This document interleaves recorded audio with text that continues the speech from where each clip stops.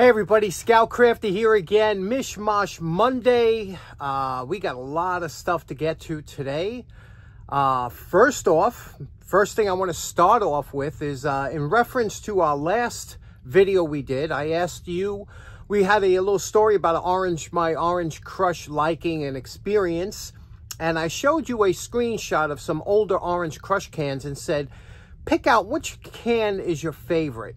I was absolutely blown away at 90% of you, almost a vast majority, picked the 1981 can, which I was shocked. You know, we didn't talk about any. There was 14 cans to choose from, yet the majority of you chose the 1981 can. Secondly, in second place was actually my favorite, 1965. And again, I was shocked that we didn't talk about any of the designs of these cans or anything, yet 1965 came in second. And third was 1972, another nice can. But I thought that was pretty interesting how we all kind of generated in the same way. But 1981, boy, that really took off. And so thanks so much for letting us know in the comments what your favorite was. And like I said, we got a bunch of other things to talk about today. This weekend was a busy weekend also because there was a couple shows going on. There was the Jacktown show in Bangor, Pennsylvania. And also the one I attended was Zagray Antique and Farm Machinery Show in Colchester, Connecticut. Now, it was a little bit warm, but it wasn't overly hot, not like last year. But I have to tell you, the turnout was fantastic in Zagray. I don't know what it was like over in Jacktown. I hit Jacktown show about 3 times a year, and I try and hit the Colchester show at least twice a year. But this weekend, actually, they fell on the same date, so you have to pick and choose one. I'm looking forward to see what some of the guys picked up at Jacktown. Hopefully, they'll have some footage. And I shot just a little bit of footage here just to show you some of the fantastic deals over at the Zagray. So check this out. Now, this is what Zagray looks like. It's 7:30 in the morning, but you can see there's quite a bit of cars here. Normally, not that many cars are here at that time at the summer show, so it was going to be a busy show today. We missed out the last show because of a rain or cold weather, and we're looking forward to this one today. The first place you got to see is Bob's Discount Tools and Stuff. He's unbelievable. Everything on this table, $1. He has like $1, $2, $5. Most of his stuff goes for 50 cents or less. Over here, you can see he has lined out. I don't think he has anything over $5 on that he sells. Everything is super cheap. You want to see something interesting? Look in the upper left-hand corner. You see that shopping cart? We had a kick looking at that. That looks like a real old-timey shopping cart. You don't see those anymore. But you can see everybody comes here, fills up. Now, we were here on Saturday, and I heard Friday night somebody bought a ton of stuff from Bob. So it was already picked through. Everything you see here is $1. This is the dollar table. You know, and you could just imagine all the stuff that was already sold. So we're just seeing what's picked through. Everything you're looking at here is 50 cents. Screwdrivers, pliers, you just got to dig through it. It's just amazing what's here. It's all kinds of great stuff Bob has.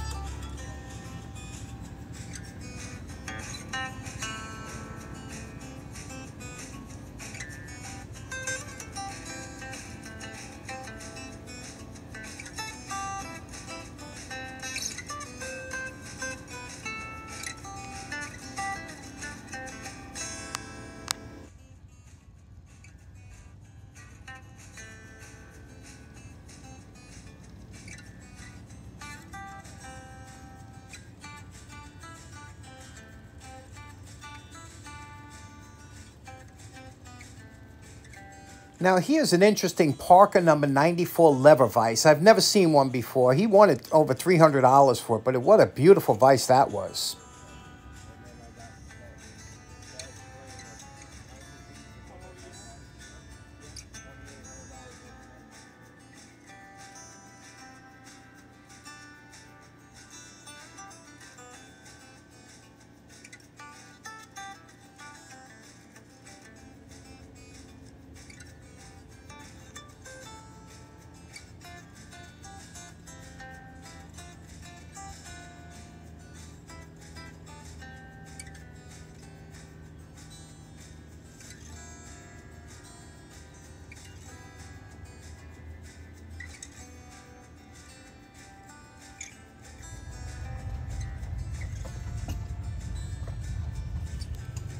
Now, this gentleman had some really good prices here and some interesting things, but if you look over here, look at his vices.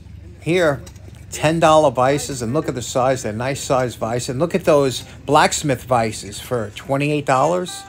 How could you beat that?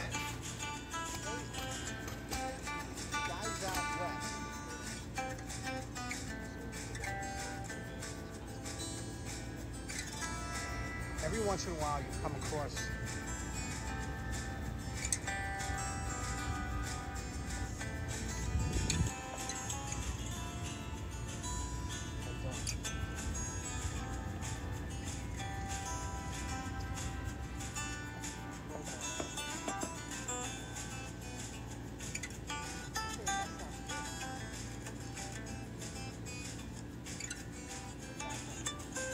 Now, here's a nice lamp that I really looked at and I was salivating over, but the price was a little bit over $300. Too rich for my blood, but I have a similar lamp, and I just love these lights.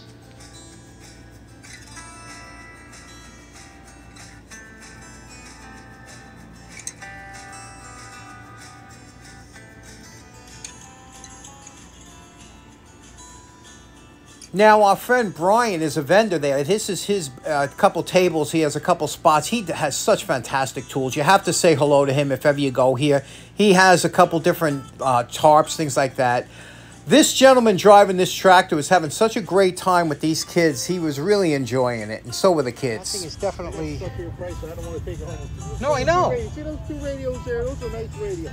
$20 a year ago was the one on top of it. Now, it wasn't long while we were there. I met up with Ken and Rick, and we were having a great time. And then also I met up with a new... Adam was his first time there, his first time going to the show, and he only lives about a half hour from there, so he loved it. It won't be his last, that's for sure. And if ever you get a chance to go to one of these shows, I promise you, you will have a great time. And then I met another, Rick Ross came in towards the end when I was leaving, saw Rick. So a lot of people showed up. It was really nice, nice time to walk around with everybody and see what we got. Let me show you a couple things I picked up, just a couple. Now, as you know, I stopped buying tools, and this is but I couldn't pass this by. I looked at this, and you know what this is. This is, we use this for as old-fashioned tire spanner. And this one here, lug wrench, is, look at the size of this. This is like 1 inch. It's huge. It's made for trucks. And I just thought about my dad, because my dad was a bull, and, he would use these. Not this particular one. This, like I said, is made for trucks, but he would use these lug wrenches, and he would spin off those lug nuts so fast and drop them into the hubcap.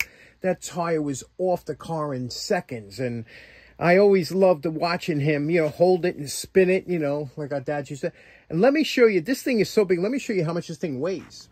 Now, this thing weighs in at over 14.5 pounds. So can you imagine holding on and swinging this tool every day, especially if you're doing tires? You know what a job that is. I'll tell you, that'll really make a man out of you. Now, even though I stopped buying tools, I got to tell you, the 50-cent table is something I just enjoy picking through. And there's such great deals. I was looking through the video, and I was like, I can't even believe I missed that. I missed that. I missed this. Like, for example, I pick up these chisels. These are great to practice on, especially if you want to practice learning how to hone your chisels. And here's one, a great, look at this, nice Buck Brothers, right? Nice chisel. This will clean up beautiful. But the tip, right? Now you say, oh, God, that tip looks bad. You'll get this looking perfect in no time at all, and it's great practice. Full set of Craftsman Allen keys. The only one it's missing is the smallest one. These are always good. Again, 50 cents. The quick wedge screwdrivers that, if this wouldn't have been here, if 357 Magdad was at this show. But these things are great. Once you start using them, they're awesome. Ken picked this one out for me. He says, oh, John, check it out. Isn't that? And sure enough, a snap cut by Seymour Smith. The original. These things are absolutely great. They clean up like unbelievable. And then I found some unusual tool. Look at this beautiful quality. It looks similar to a kind of screwdriver to a golf ball, right? Beautiful screwdriver. This one here, the weight of it, the quality. This is a real nice one. We couldn't figure out what this was, and I want to ask you what you think. This, to me, it almost looks homemade. Check this out. I said it looks like a combination electrician's tool. This would be for the switch plate, right? That small screwdriver. This would be a wire stripper here. See that little groove that sharpen? You would strip your wires. And this one here for the larger insulation would be a small knife. So I don't know. What do you think? Have you ever seen one of these tools before? It's very nice, but again, I had to pick it up. Another unusual one I've seen. Look at this. This is a, what is that, a Williams? Yeah, Williams. Never seen one of these before, but look at the handle, right? The embellishment on the handle. Look how thin this thing is. It's super thin to get in there, you know, if you had to. I've never seen one of these before. We got to do a cleanup on this one. But I got a whole bunch of these type of tools. I just love it. Those 50-cent and dollar tables, you can have such a good time. Now, next up, you remember last episode, Joel Jacobson sent in some great stuff. We did the hammer that he sent in. Let me show you that real quick. And I want to talk about one of the other tools he sent in. Let me show you the hammer. I'm pretty much finished with it. Now, this was the hammer Joel sent over. A nice, long-handled ball-peen hammer. So we had some fun with it. And this is how we more or less finished this one out. Again, I still have to do a little polishing and wax the handle, but I'm waiting. The paint, enamel paint, has to dry for a long time. But you can see I just like to embellish it with a little bit of color here, a little red around here. We linseed oiled the top there, first coat, but you could see how we did this. And I just like that look. You know, that's just me personally. You could do these in so many different colors. They're such beautiful hammers. I stained this with the gun stock stain and then 2 coats of amber shellac. And then, you know, again, I will wax this, you know, to give it that feel. But it's just it's beautiful, isn't it? And, you know, I know Joel likes hammers. He has a bunch. But this one here, I just enjoyed this one. Now, I weighed this. You can see here what it weighs. And, like I said, it's a pretty large ball-peen hammer. You can see by the weight there. Now, if you're wondering about how these hold up after I do it or something like that, the reason I put the paint in there, because it never touches. When you lay it down and stuff, it touches here, it touches here. The paint holds up, and I'll show you. I did this hammer, I don't know, is it a couple years ago already that I did that short-handled hammer challenge? And this one is, I use this on almost like a daily basis. This thing I use so much, and I love this. I love this handle length. Now, here's the one we just did, and look at the length, but this is a bigger head. But this length is such a great length. I use this hammer all the time. Love that one. Sometimes I use this one. Remember we did this, just showing you the wire wrapping, because that one was split, and that was an old-time fix. They used to wrap it, so I like to use this one just, you know, for the way it is, just for fun. But, again, if I need something, I'm not a fan of this thin design. I don't understand. You know, people say shock absorbing. If you're tapping something, you know, peening, you're not getting tremendous shock anyway. It's just, it always boggled my mind. And that's why they're always split and broken. But I've been using this one a lot lately. And I didn't finish this one yet because I just started using it. Boy, this has a nice, I don't know if it's because the weight is up further. I mean, when you start using a hammer for a while, all of a sudden you'll pick up, you go, I just like the way it feels. And if you notice, this head is real close to the top compared to this. You have a little weight past the head. So that can make all the difference in the world when you're tapping or peening. And again, I want to thank Joel for sending that hammer in. But again, we're still in the dark about what this is. Now, I'll tell you what a couple people have been writing in, you know. First of all, a few people said that's to separate battery terminals. I disagree. You know, if you've ever seen a battery separator tool, which I have one, it's in my battery kit. It's meant to open parallel. It's a pair of pliers, and they're heavy duty, and they open this way, you know, parallel, like that. This one here would open one end more than the other. And what battery terminals are this small? You know, it's much larger. Again, this one says wheel tight, so we're assuming it has something to do with wheels. So I think the battery terminal thing is out. Whatever it is, it's meant, you know, when you open it, you get the press. So obviously this wouldn't be to put on, like people said, to pull a valve through the hole of the rim. There's actually tools for that thread on. I have that too. You thread it onto the valve and you pull it through that way. They even got ones with cable on it, which if you have to fish it through, and you know, you could pull it through, and they work great, but you need a lot of force. This would never hold onto that, so it can't be that. We're still trying to figure out what it is. Again, wheel tight. Here's the name, Titona, or I don't even know what that is. It's got a rivet there that passes through. It's, we can't figure it out. I know it's got some, there's no markings on here, so if it was meant to open up something, this would be scraped up. Again, light, it's very light. It's not meant for heavy duty work. What the heck is this tool? Just throwing that out there again. Next up, my good buddy Rich. You know him from Snap Ring Chronicles. He's been killing the yard and tag sales too. Competition with Tom Gunn. But look what he sent over. He said, I thought you'd get a kick out of this, and I surely do. You see what's this? This is a, you know, it's obviously an F-wrench, but it's like an advertisement giveaway. But here's what's so cool about it is, look at the size.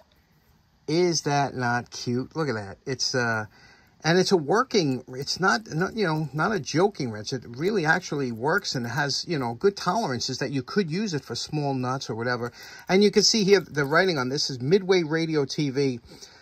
They used to have a thing called, you can see the address there. Let me zoom in over here.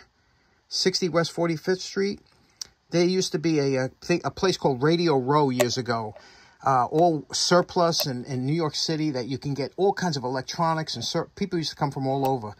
And that was one of the shops that they used to have there. So I think that's real cool. Rich, thank you so much for that. Okay, next up, I was watching my buddy CP, the Tool Addict. He has a great channel on all kinds. These young guys today, they really know their stuff about tools and new tools, especially if you turn wrenches for a living. You know, they're not like the old guys that would wear a tool out. These guys buy the cutting edge stuff. He always does tool reviews, and he showed this tool. And when he did, I said, oh my God, look at this thing. Look at this scraper. It's a carbide tip. Let me take the tip, the protective coating off. Carbide tip. You see that? And this thing is just the cat's pajamas. And they're not cheap. I said, I want one of those. But when I looked at what they cost, I was like, uh-oh, I might have to wait. I went on eBay and I found one. I got this for $15, which is probably, you know, a decent price for the tool, but, you know, well below the market value. But let me show you what's so great about this tool and why you need a good scraper. Now, I have a question for you. What kind of maniac just has one scraper? You know, you need... Depending on what you're doing, if you're a tool guy, you know, there's different scrapers for different things. You know, you got to take the inspection sticker off your car, you know, or you got to do something yourself. I know we all let the guy do it at the shop now, but, you know, there are times when you need to do something. You know, we have razor blade scrapers, especially if you're working with gaskets. If you're working with gaskets on a cast iron surface that you have to... You know, you want to keep that true and level. The last thing you want to do is take like a flap sander or something to get the gasket plate, because you're going to make uneven surface, and that's the whole reason you put gaskets there, to take up the unevenness. But, you know, you want to keep it as even as you can and get the gunk off. So there are different kind of scrapers. You know, these, you know, putty knives come in different, if you see, they come in different thicknesses. Some are very flexible. Great for putting in putty and things like that. And a lot of people use these for scrapers or whatever, depending on how thick you get them. You know, you can get them very thick and very rigid, you know, and make decent scrapers. But, you know, you have to kind of sharpen up. They could dig in. Not the most ideal thing. We have the razor scrapers, which are great for, you know, stickers, things like that to get off. And you can use it for some gasket material. But again, you got to be careful. And, these here, we've all had these are the old time ones. These are, you know, they work, but they're not so good. And it's funny because once you start off with a cheap one and you go to a better one, you work your way up, then you get one of these type, you know, that open up. And, you know, this is like a step up from there. The real step up, especially if you do inspection stickers or anything like that, is this beautiful Lyle. And it's got a container in the back here for your extra blades. And you see, you take this like this, you put your blade in here, and it's got that angle that gets right in there, you know, into the windshield. And this is just you know, this is a must-have tool. Lyle makes some good stuff. They've been around for a long time. But with all these scrapers and everything, they all have their use. But when I saw this, wow. Now, what you would use something like this for, because it has a carbide, and again, this edge here is what makes that edge, that 90-degree angle is the edge. That's what makes the edge. And I tell you all the time, that's why we're always cutting, taking the edges off, because this will cut you. Even if it's not, you think it's a 90-degree edge, it's not like a sharp edge, that'll cut you as fast as a knife edge, you know, a pointed knife edge. They're very sharp. That's why all machinists, they take these corners down. Now, if you were doing a gasket, let's say you needed to take gasket material off of a, you know, a piece of area like this or something, when you lay this down here and you start pushing this up, now you can see here there's some, I don't know what even that is, you know, but you can see it's taking it up and it's leaving the rest of the surface completely you know, without any kind of digging it in or anything, or scratching, or it's just taking off that outer surface. And you can see how it's building it up there. And it is just, and you know, you can push down a little bit, give a little weight. But when you finish using this, compared to other ones, that, you know, now you can't even, if you close your eyes, you can't feel anything. And your finger's good to pick up a couple thousandths of an inch. You can't feel anything. So, nice tool.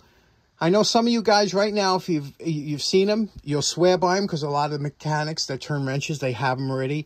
But if you're new to this and you come across one, you see it at a flea market, and it's cheap, pick it up. I'm just giving you the heads up. Okay, next up, we're covering a lot of stuff today, and I want to get to one of the items. I paid, I think, 50 cents for this. And it was, you know how I love when we find machinist-made or homemade tools, because I always feel like it's kind of got the soul of the guy who made it in there, and I like to maintain that. Look at this. Look at this cute little hammer. It's, you know, got a kind of a hollow. I said we can do something with that, you know, because it's a little bit hollow in there, not all the way through. Some guy, maybe a machinist on his lunch break, made this hammer real quick, you know, just fooling around. Or maybe a kid from school, who knows? What do you say we try and clean this up and pay tribute to the guy, the tool guy, that made that cool-looking hammer? Okay, here we are at our post-wire brush evaluation. And the reason we do the wire brushing, as you remember, to make sure if there's any markings or anything, when we go to the belt stand or a grinder, we don't take them off. Check out the knurling is real nice on there, huh? And it's a nice, cute hammer. Now, you can see initials on here. It says JGC. See that? JGC. So, I don't know. I'm sure, you know, he's probably still not around there. Now, it's got a little bit of mashing up here on the edges. We're going to try and take that down just to make it nice. We want to keep the original, everything about this. I mean, he did it nice. He did that little contour here. I like it. So, we're not going to mess up his work. He did beautiful work. You just want to put it back to make it into a nice user hammer. And let's get to, you'll take off some of the pitting around the barrel, the face. You can see what the face looks like. We're going to fix that up. We're going to, and then the back here, we're going to run a brush through there. Maybe we'll do something else. I always say a set of these brushes that you get on Amazon, they're a real lifesaver. I cut the edge. They usually come with a rounded edge here, like this one here. I cut that off, just snip it off, and now you can put it in your drill press and make a nice brush. And look what a nice job this will do for getting that. Do you see that rust in there? Watch what a nice job this brush will do. Okay, there you go. Nice and clean. And there's a lot of ways you could clean in there, but that does a nice job. And again, we'll work on getting some of these dings out of here. These dings and dents.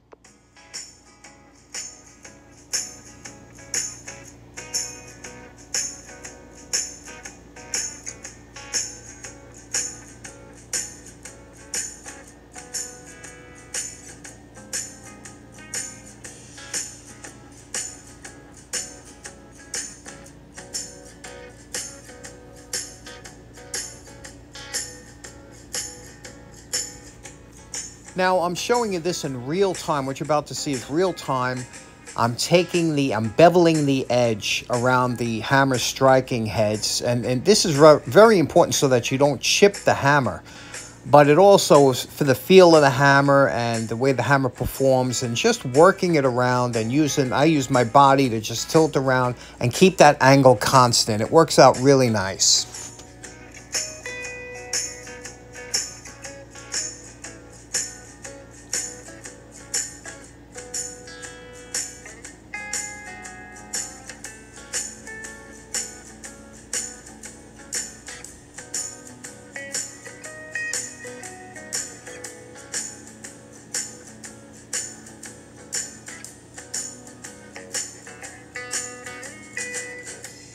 Now you can see here my buffing wheel is caked up and it needs to be dressed. So what happens, that's all caked up polish and also aluminum, whatever. I take the back 5 or 6 teeth of an old saw and I just run it across. When it gets to that where it's shiny, if you see your buffing pad is shiny, you got to do this and dress the wheel. And I'm running it just across. This is live. This is real time. I'm not speeding it up. And you can see it just takes a couple seconds. It fluffs up the wheel. And now it will accept new polish and perform much better. You have to do that every so often.